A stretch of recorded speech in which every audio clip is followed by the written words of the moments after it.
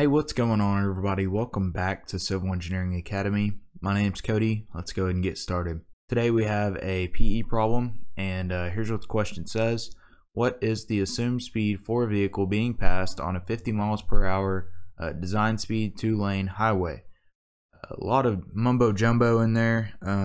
So this is one that we need to look in our additional resources for.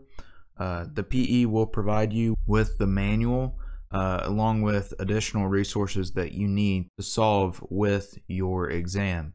So in this case, this is a transportation one. So if you're taking the transportation depth exam, I would become familiar with this resource. It's going to be the Green Book.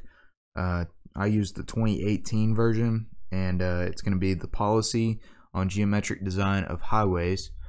So on the Green Book, I'll write that down here. And you could probably Google that and it will pop up too. You can find this information on page 3-11. And it'll have the design speed, the assumed speed, past passing, and then the passing site distance for each design speed. So whenever you look on that page, you will find the answer. But while I've got you here, if you've already enrolled in one of the review courses on civilengineeringacademy.com, keep it up. You can do this.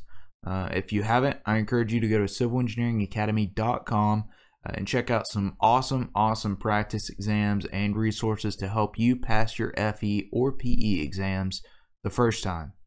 And so with that said, the answer is going to be, you will see that the passed speed will be 38 miles per hour. And so that's going to be C. So I hope this video helps, and we'll catch you next time.